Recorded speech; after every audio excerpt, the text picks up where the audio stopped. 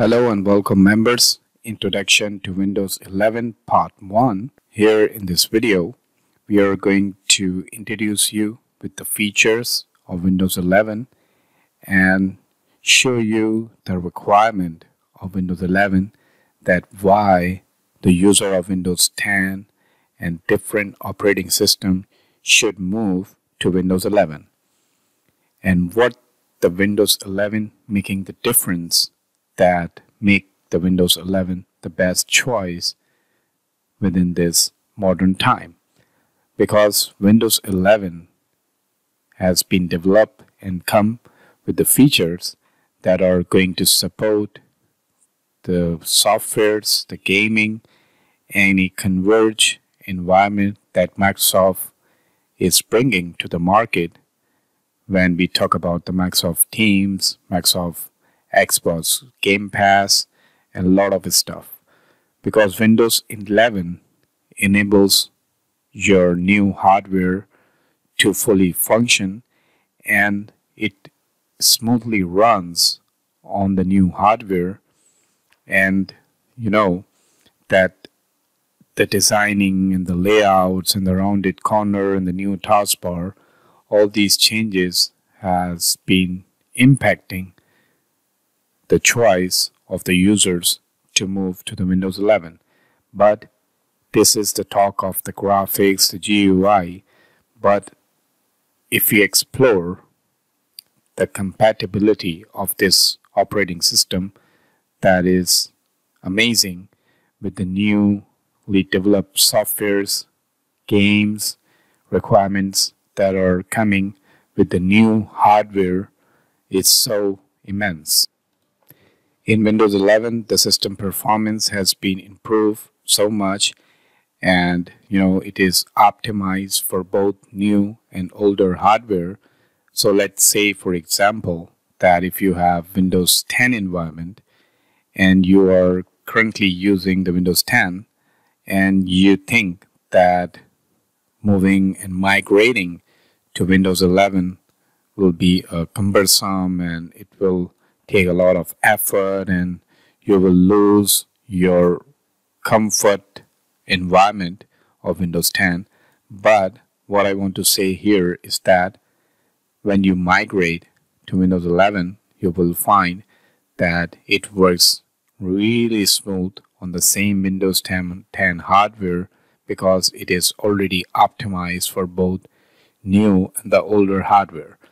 And when we talk about the security enhancement, like if I open the Windows firewall, so you can find out that there are different security features that has been introduced in Windows 11, like hardware-based isolation. So let me show you where you can turn on and understand and explore more about the hardware isolation. So let's right click to the start and open the system, and here what you need to find is the device security. So here let's type device security, and there you go. You will see the best match what you have typed, and here you can see under the security, Windows security, you have this core isolation. And that does what? It separates your OS processes from your hardware. So if any malware or any attack happen during the process or attacks the OS, so your hardware will be isolated. And here you can see that the virtualization based security product protects the core part of your device. Memory integrity is off, your device may be vulnerable. So this is the alert, but this is the definition. So if you click to the core isolation detail, and here you can see the memory integrity is off, your device will be vulnerable. So what this memory integrity does, it prevents attacks from inserting malicious code into high security processes. So what is the purpose of this hardware isolation? It does what? It prevents the attack, it prevents and it isolates the processes from your hardware So what happens when some high security and high tech processes are going on in the Windows 11 environment, and if any malicious code also runs within these processes, so what's going to happen that your hardware will be prevented and protected from these attacks. And once you enable the memory integrity, so it prevents from inserting these malicious code in high security processes. So at one stage your hardware is protected, and when you enable the memory integrity, your system and your processes get also the protection from the malicious code with the insertion during the processes. So this is some new another security enhancement you can find on, well, it is being developed, and the encryption technology has been really developed in Windows 11 environment. And then you have the secure boot, and this hardware based isolation is one of the example that I gave you regarding the security enhancement. But when you start using the Windows 11, you will definitely feel more secure and protected environment for your task and daily operations. Then the compatibility with the modern hardware is good in Windows 11. As you can see, the designing because it is designed to work seamlessly with the latest hardware, providing better experience with features like touch screen, the laptops and the systems. The workstation, you could say, are mostly mostly the laptops are coming with this touch screen and touch technology. And this Windows 11 does a lot more better as compared to the Windows 10 than your pen input thing, where you connect the screens with your Windows 11, or you install these Windows 11 on bigger screen based systems, and you use pens for drawing, for saving data, for creating things, for lectures, for classes, and this thing has been considered a lot in Windows 11 because you have seen a lot of stuff and videos and content where the presenters uses the screen and the pen on the screen, and they draw things, and then they provide that drawing and their lectures and their board work to you. How? Because of Windows 11 and their tools that allows and enables to use these features. And it is also that's the good news for the gamers, because this Windows 11 environment provides better support for gaming hardware, because the gaming industry is emerging and just going to the top, and there is a lot of user spike and trend towards gaming, and there is so much enhancement and development in the gaming hardware.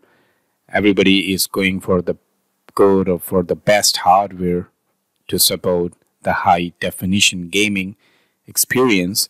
So this Windows 11 does awesome with these hardware and with this new and more sophisticated video graphics game, the HDR technology. So Windows 11 does awesome with these technologies. And the question comes that why we upgrade to Windows 11. So it is that the Windows 11 is the future of Windows OS, because with ongoing support and updates that Windows 10 won't receive in the long term. And it is like when you are connected, when you are migrated with Windows 11, so you are in the integrated Microsoft ecosystem. Like you can use the Microsoft services, Microsoft Teams, Office 365, Xbox Game Pass, and beside these different services, you can connect and manage Windows 11 with Microsoft Intune. And also, because throughout these few videos, we will discuss about the Windows 11 feature and how you can do things and how you can explore and what new in the Windows 11 available. But later on, we will discuss how you can manage this Windows 11 environment with the Microsoft Entra ID, how you can manage the Windows 11 devices with Microsoft Intune, and we have a separate course and course library regarding the Microsoft Intune, and this course is available on JSS. You can log on to the JSS and explore my courses, so you will find out the Microsoft Intune course where we have explained and showed a lot of projects regarding management of the Windows devices, but mostly we perform these management on Windows 11 and both, sometimes Windows 11 and 10 both, but we have used Windows 11 a lot to create this more updated content for learners. So while talking about the integration with Microsoft services, so we will later on explain this and show you how you can manage the Windows 11 devices and the Windows 11 environment with Microsoft Entra ID. So in the initial time, in this few coming videos, we will talk about the workgroup environment of Windows 11, how you can get the benefits, how you can get these features work for you in a workgroup environment, in a standalone environment. So there are a lot of changes and a lot of features which has been, introduced in Windows 11.